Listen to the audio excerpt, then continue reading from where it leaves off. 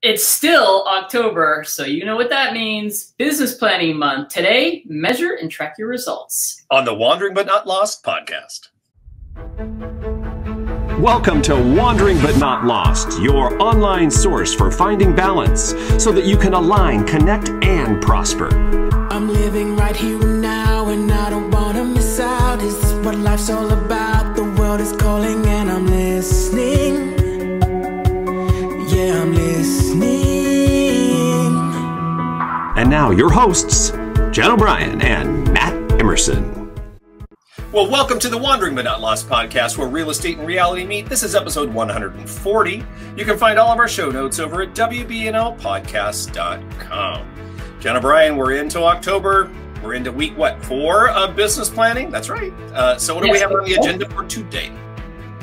Yes, and just as a quick recap, in case you're just catching this episode, go back and go to the show notes over at wbnlpodcast.com, where you will see that we talked first, of course, about reviewing your current year and getting a handle on what's worked out, what's not worked out. Can't get into business planning for the new year until you review where you've been. Then step 1 in our business plan, that's kind of like pre-step, step 0. Step 1 is writing your goals. We've covered that.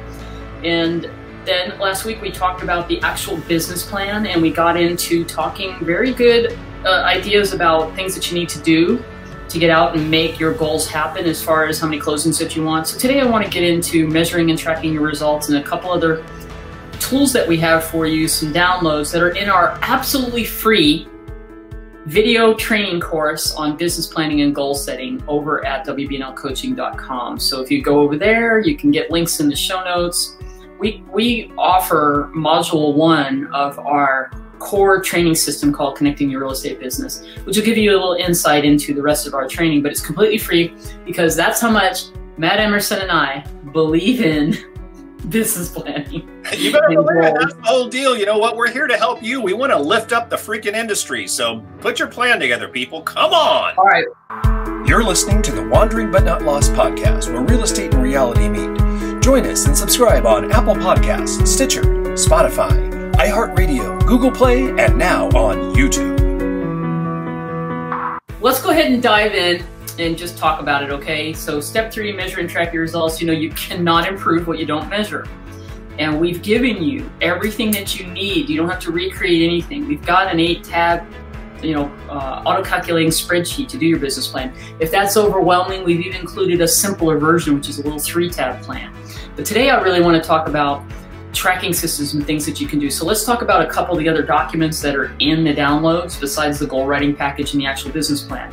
We've given you a blank income and expense statement. Now this is an awesome thing to just track something very simple every month. Just a little bit of a metric on how you're doing, which would be how much revenue came in from closings, from referrals, from, pretty much that's it, unless you do property management or something. And then what were your expenses for the month? And to be able to get your expenses for the month, it is kind of outlined more like you would give to an accountant, high level. We do have a business budget that breaks it down very, very detailed, very granular. So use that business budget. I think you also need a home budget, a personal budget, right? Absolutely. So if you know and here's what we always say: if you are just taking care of all the expenses yourself and real estate is your only source of income, then 100% of your revenue has to cover your business expenses, which include marketing and all your fees and so on. But it also has to cover your living expenses. What does it cost you to run your household and to cover any debt that you have? So you got to have all that in your business planning, and we've given you those documents in this free training course. I really agree with that. Just on that note for a second, just so you know your personal expenses and stuff, that really helps you during tax time too, for write-offs and things like that. So, it's important to have all that information at your fingertips. It makes your life a lot easier.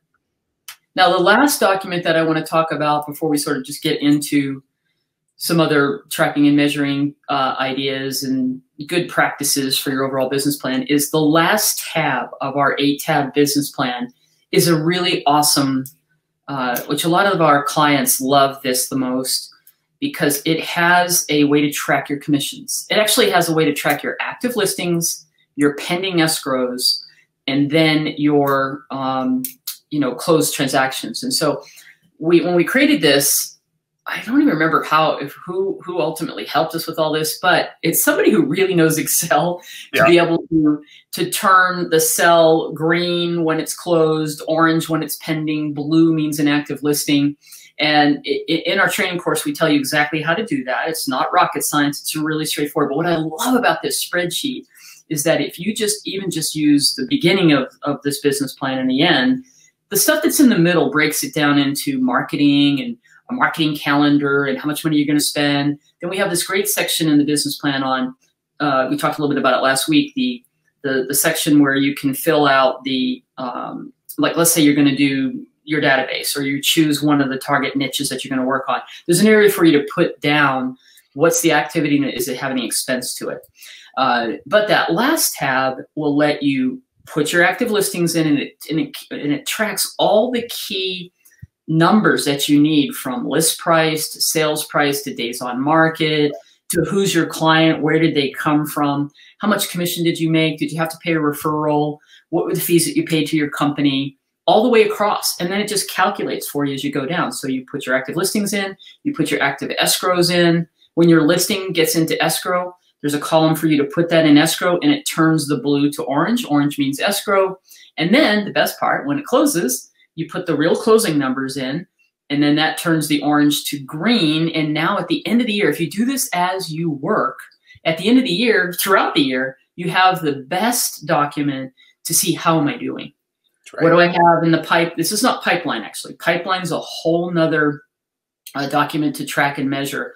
And it's to create, what do you have coming, what's coming up in the next 30, 60, 90 days. Right. That's not active. You know, those are leads and prospects and pipeline.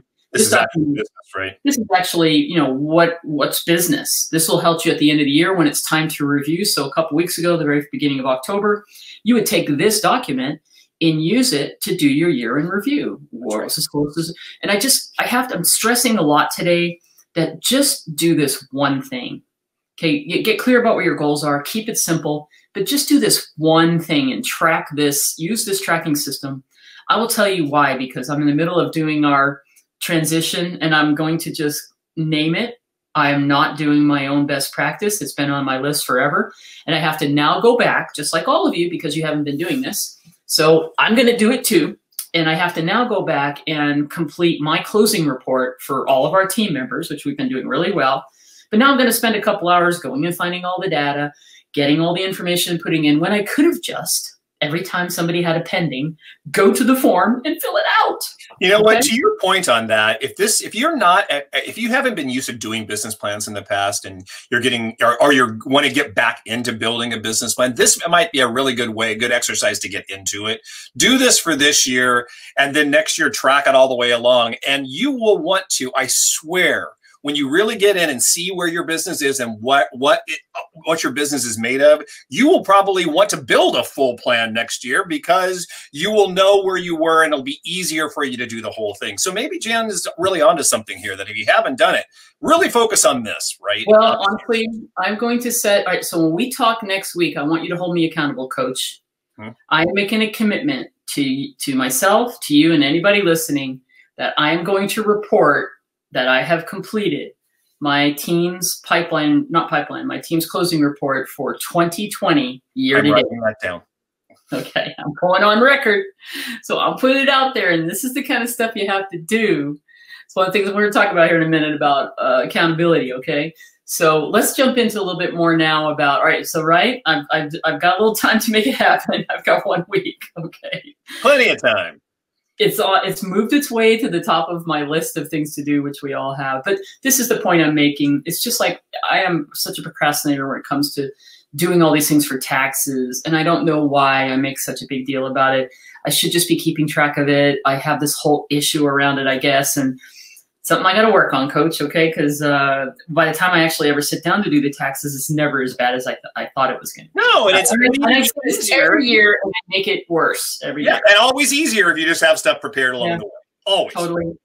So that's my thing going into New Year, be more financially responsible. I'll go with that, okay? Cheers. So a daily action plan. So something we have in the notes for you today is Success action plan. That's another document that we have in the downloads for you. And it's just a template. You can take it and change it if you want to. It's a Word document. I don't know if it's a Word document or a PDF. It's a PDF, I believe. Okay. But you get the idea that what this document basically has a place on the left-hand side to list your goals.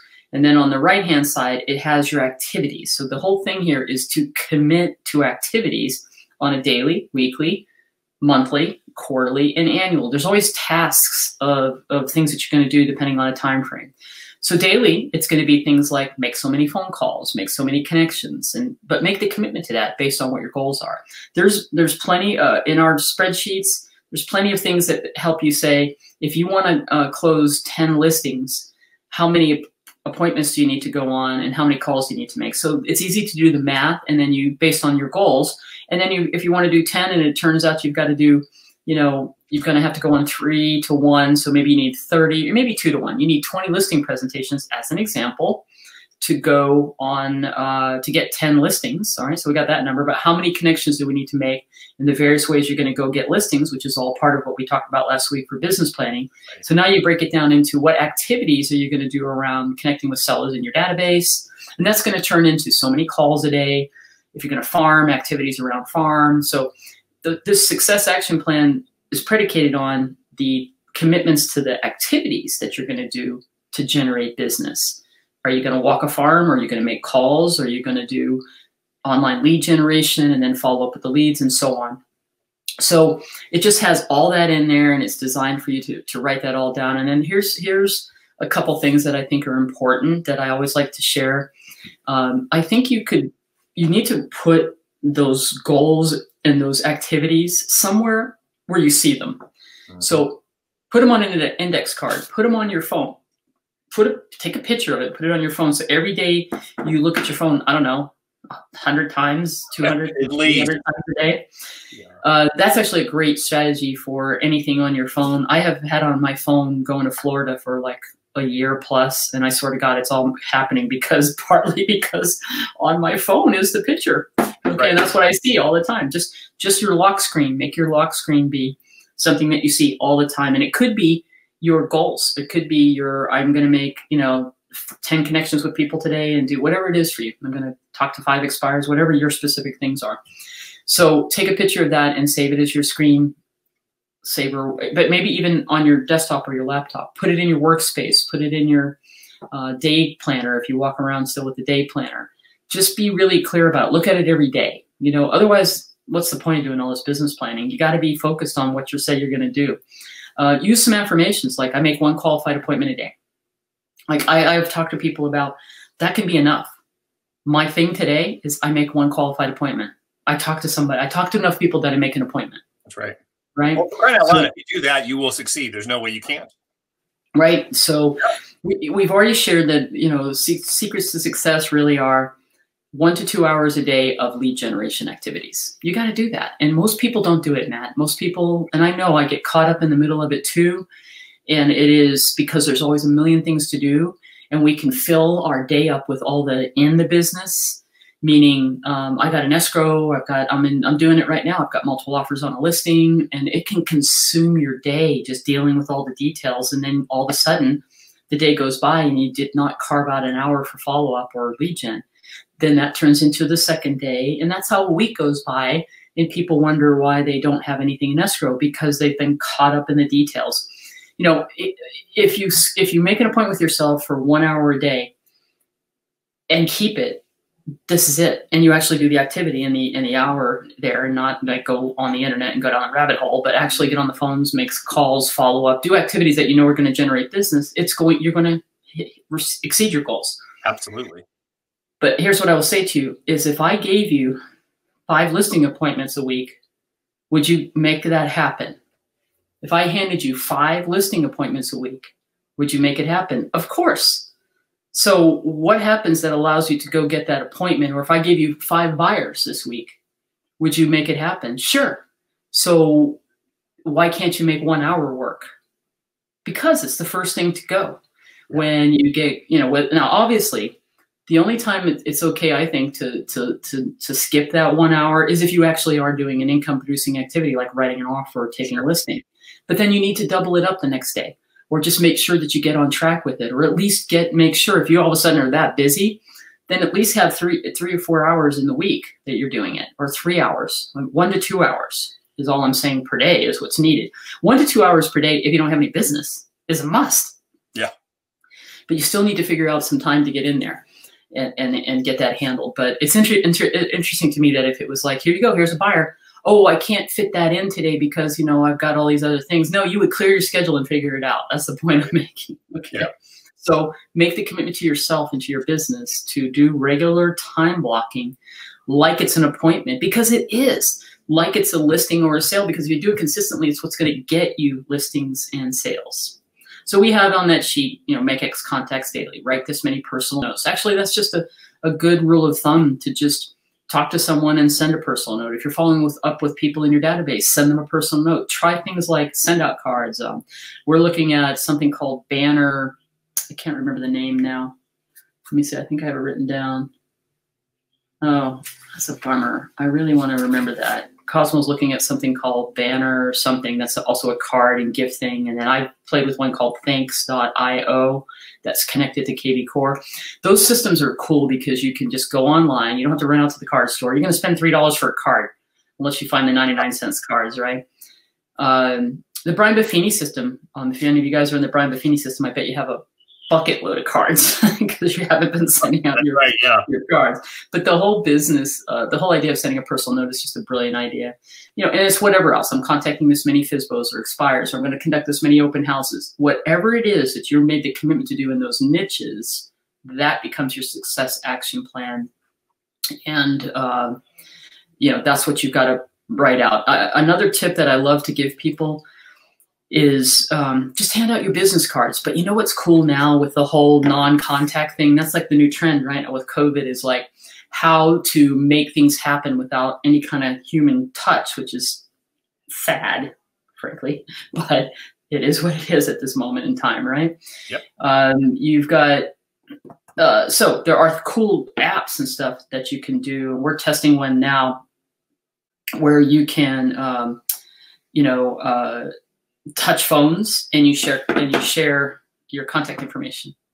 Well, of course, so one of the easiest ways, so instead of handing out 5 business cards, if you don't have some cool fancy app, just when you're talking to someone, just have a card ready. You know, this is such a simple idea, and I thought everybody kind of understood this one, but so let me just kind of end on this last little tip as far as connecting with people and being able to make that build people into your database. Is if I meet Matt and we have a conversation, or he's at my open house, I can share my app. You know, that's one way that we always say, share an app. But I can also say, let me send you my contact information, or let's exchange contact information. But if I can get my prospects information by saying, what's your phone number? What's your best email? I'm going to go ahead and send this to you. And so now I can send my contact information. So make another contact in your phone. That's your business contact, not your personal, where you live and all the things that you need because you can't remember your gate code or whatever, okay, which is me. So make a professional card, and then you basically have everything that you need in it. There's so much in the phone, right? Your name, your address for your office, all your social, all your information that you need to give a prospect. Then you pass that on to them. So that's the thing that I think we need to continue to do. And yeah, you're going to have business cards, but business cards, I think you got to have them, but people throw them away, you know? Yeah. So I'm not saying don't have business cards, just think outside the box when it comes to that. So the last piece on this accountability, get an accountability partner. So tracking and measuring your results. We just talked to you about documents that we have to help you. We talked a little bit more about picking that success action plan and getting very specific about what your day is going to. In fact, Matt and I just did this the other day, right? Did we sit down and create? Matt's like, I just need a structure on the things that we're going to post, what we're going to do for social media in the schedule. And we created a 6-day-a-week schedule, right, Matt? That's right. Is that helpful? Absolutely. I'm a guy of routine, and written plan like that, where I just can go through and check on a daily basis. You know, you save so much time when you're not having to think about things or going back and doing something you forgot to do if you just have a simple little checklist. Super important, because there's so many little tasks. If you don't have an assistant to help you with these things, these are the kind of things that ultimately you could have an assistant do if you get so busy. But if you're doing them, it's super critical to schedule the time and carve out 30 to 45 minutes in the morning and knock out some of those tasks, right? The beautiful thing about doing the checklist type of thing is if you use the checklist for a while, but just like anything in a routine, after a while, it just becomes rote, right? So you just do it, with no reflex because you know what to do. But having a checklist will help you so much in the beginning to get into that pattern. So little simple things like that are so easy to do, and you really should implement them in your system, in your business. That's it. Just find something that works for you. We're trying to give you ideas, but don't be the person, the real estate agent that just winging it. Most people just wing it, Matt. They get up every day and they're chaotic and what's their day going to be like? I'm going to run around like a crazy person because I got all these details to handle. And then you get done with the day and you're exhausted and you're like, I got nothing going on. I got nothing in the pipeline. So you got to take control of your schedule. And obviously it comes back to starting with a daily routine. We've talked about that ad nauseum. Get up early. I've gotten to the place now where, I go to sleep earlier just because I like to get up earlier because I can get so much done before everybody else is up. Before everybody else is up in the business world, and knock out these things that I need to. But that works for me. Some people like to work late at night. I got an offer at 11 o'clock last night. I didn't see it till 6 o'clock this morning or 5:30 this morning. I'm thinking it's a little too early to contact that agent, because she was up at 11 o'clock. That's right. But you get it. You find out where the time is. And so this whole thing about accountability is don't try to do it all by yourself. Find somebody to hold yourself accountable. Just like when you go to the gym or you do something, it does work more if you have someone helping. You can just find someone, if you're not on a team or something to that effect, just find somebody who's willing that you like doing business with and say, let's do this commitment to share what your daily routine is of starting the morning out right, but also the key things that you're going to, or weekly. These are the things that I'm going to make a commitment. I'm going to make this many phone calls. I'm going to do, this many appointments, whatever it is for you, but keep it simple. You don't have to have 10,000 things on your list. No. Okay. I mean, there's admin things that you need to do on your list, like post on social or have somebody do that for you. But we're talking about what are you going to commit? What I recommend and what I would love to have everybody do that listens here is make a commitment to the activities that you're going to do on a daily basis that are going to get you in front of people who want what you have to offer. Okay.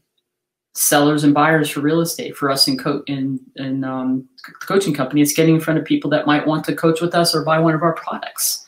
So that's what Matt and I have been talking about over the last month ourselves. And what are the activities we can do that are just parallels for any business? What are the things that we're going to do online? How are we going to advertise and market? How are we going to reach out and touch people and talk to them and build relationships? That's really all this is. I don't care what the business is. Build relationships, show value, connect, build trust. People will buy from you. That's it. Okay. So accountability, I've shared before, our team is doing Zoom accountability sessions where we just help each other out 3 days a week. Cosmo, my co-partner on the team, hosts it, and it's a commitment to get in at least once a week. And because we're saying practice what we preach, you need to be making phone calls. So it's required for people that take our leads. But what it does is it just allows everybody that wants to do this. And it's hard to get everybody together. I will grant you that, because we have a busy team. They're closing deals and they might not be able to make it. That's why we scheduled 3. And the recommendation is, we know that you're doing your follow-up on your own business. If you want to be able to generate more, or if your business slows down, hey, you can jump into this call, because all you got to do is get on calls and you'll start making business again. And even just calling your database. So we find that to work really great. So I love that idea. You don't all have to get in a room and do pizza. Okay. We don't. No, it's so much easier now. People are used to it. It's so funny. Human contact is awesome, right? But it is so convenient just to jump onto a quick Zoom. I mean, my God, just the travel time to and from an office alone is prospecting time that you now have to actually go make more business. So it's crazy more efficient. Very good. So, okay. So there you have it. Those are our thoughts on tracking and measuring your results, but you got to do the other part first. So if you've missed those episodes, go back, check out the whole everything from reviewing your year to goal setting to writing the actual real estate business plan to this, what we covered today. And if you really need some help with this, just go get our free course. Matt and I walk you through, I think it's like 5 different modules, 5 different lessons in there, where we even take the business plan and break it down and actually do a tutorial and show you how to complete it. And all the way to the end here, where we talk about tracking and measuring your results. And there's even more that we talk about on the video. I've just covered some of that today. So go get it. Go get it and make the commitment that today in 2020, you're making the commitment to really run your business as a business, which starts with specific goals and a plan for the new year. And if for no other reason, just go get it, because it's always fun to see the mini hairstyles of Jan O'Brien. Oh my God, that's so funny, because it doesn't look like this. Oh my God, my hair in that one was the longest it's ever been. Yeah, just go get it for that and give me some feedback on that. Yeah. Well, it's so gray. It's staying short right now because I'm in that place, Matt Emerson. Should I let my hair go gray? One of my sisters has made that transition. It took her a year. She had to deal with that weirdness, but my God, her hair looks beautiful right now. She looks great. It's awesome. Yeah. She's 2 years younger than me, and I think I don't know. I'm really getting close to doing it, but not right now. Not right now. I'm sorry. Why do I always digress us off into this other place? I don't know. It's all good. All right, that's it. That's what we got for you today. Good stuff. You're listening to the Wandering But Not Lost podcast, where real estate and reality meet. Join us and subscribe on Apple Podcasts, Stitcher, Spotify, iHeartRadio, Google Play, and now on YouTube. All right, well, that's a wrap on the episode 140 of the Wandering But Not Lost podcast, where real estate and reality meet. All of our show notes over at WBNLpodcast.com. I loved our month of business planning. It was awesome, and everyone needs to go and get that program.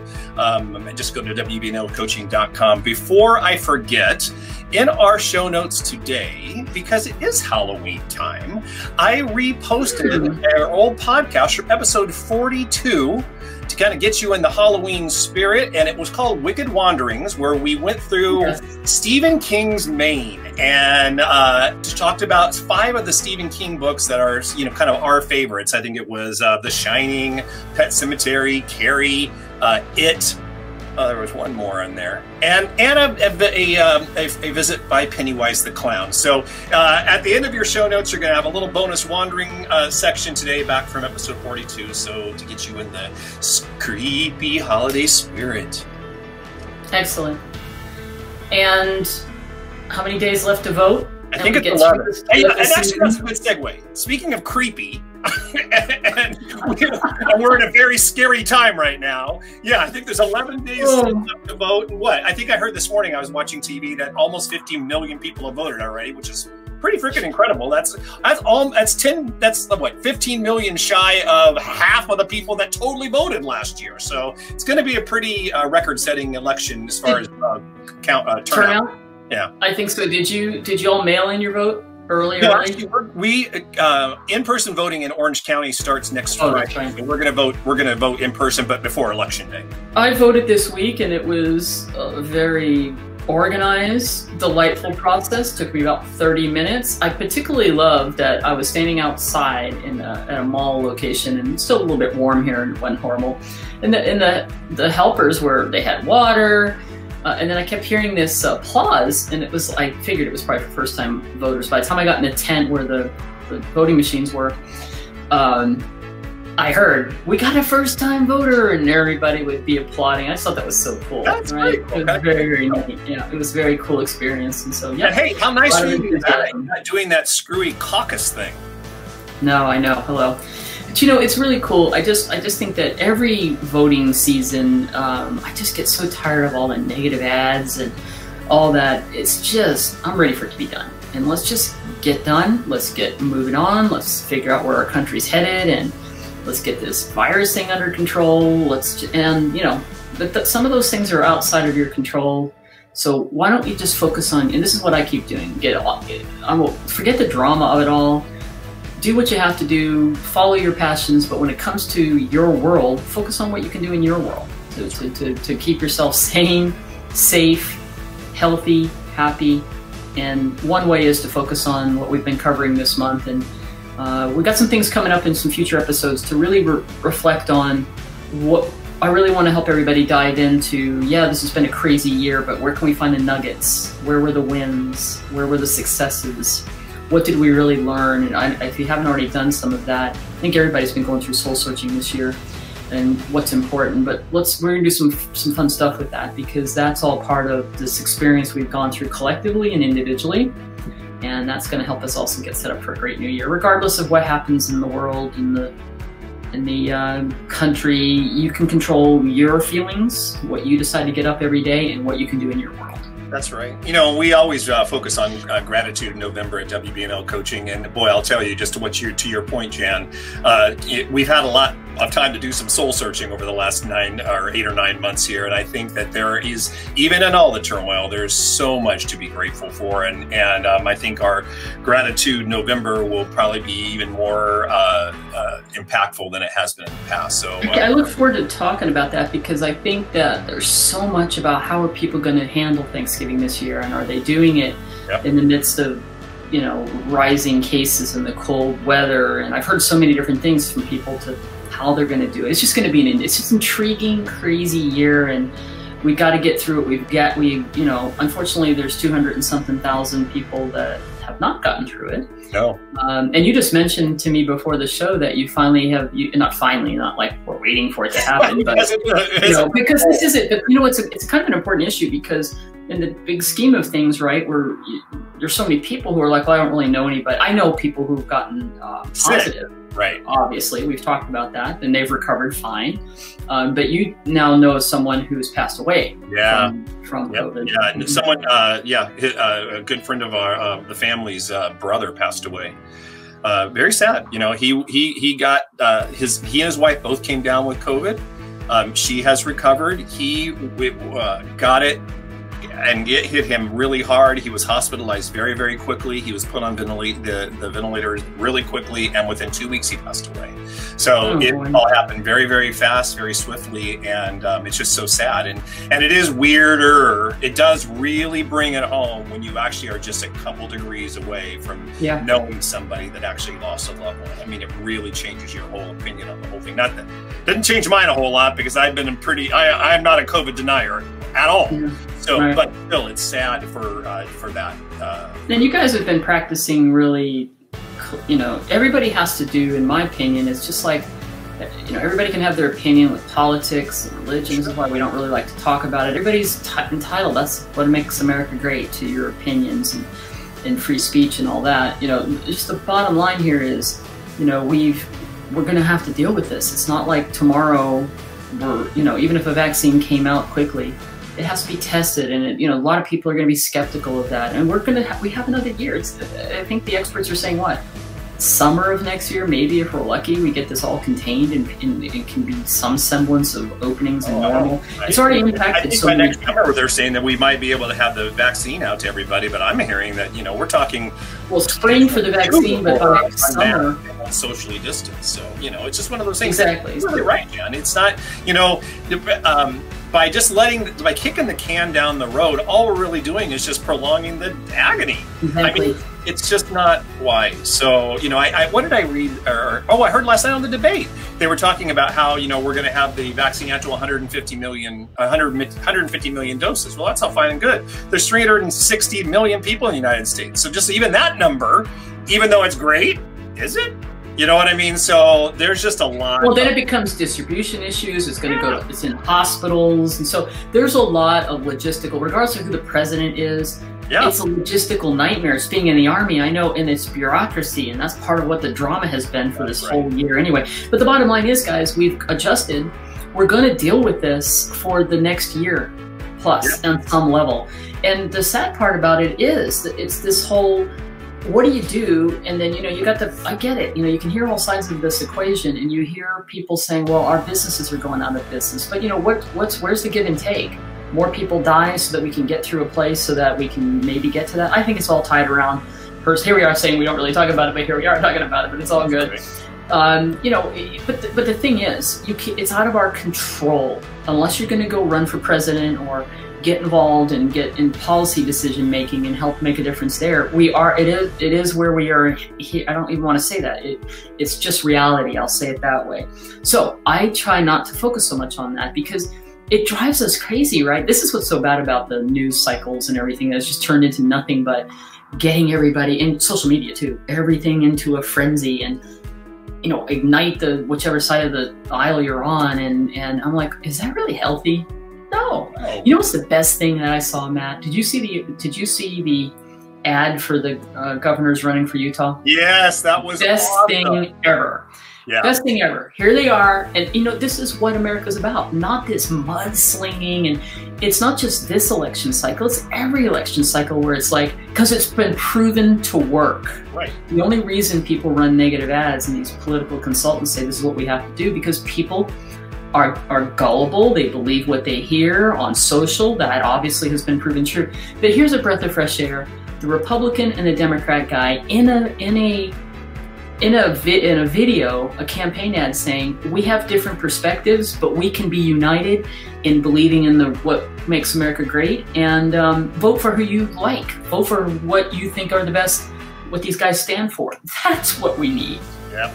Wouldn't that be refreshing? I'm getting goosebumps thinking about it. Imagine if that was the case. Awesome. Everybody has their opinion anyway, regardless of all of this. Why don't we actually just go vote for, you know, why don't we all just get along and let's bring the country back together again?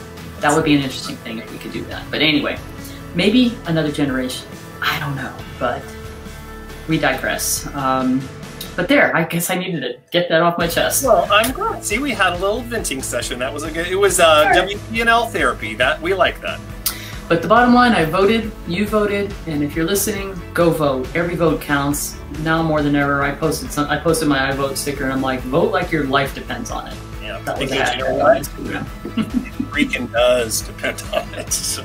All right, that is a final wrap for this week. Remember, get up, get out, mask up. As Jan just said, if you haven't voted, get out there and vote. And mostly, just be forever wandering, but not lost.